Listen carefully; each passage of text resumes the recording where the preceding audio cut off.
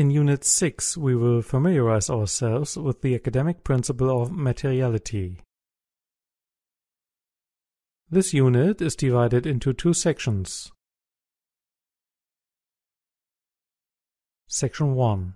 Adequate reduction of inherent complexity. The principle of materiality implies an adequate reduction of the inherent complexity of a research question.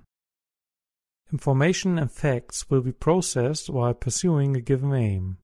Selected theories and methods will be used in order to derive conclusions. Adequate reduction of inherent complexity means that the research output has to be the intellectual condensate of a proper research process.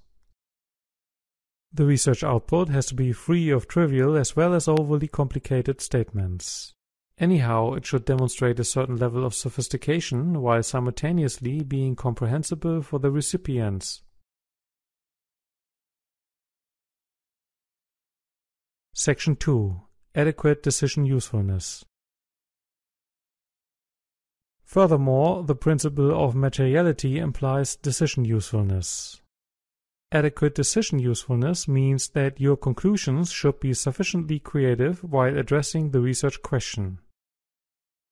Thereby, the extent of self-contained conclusions will be taken into account while judging upon the research output.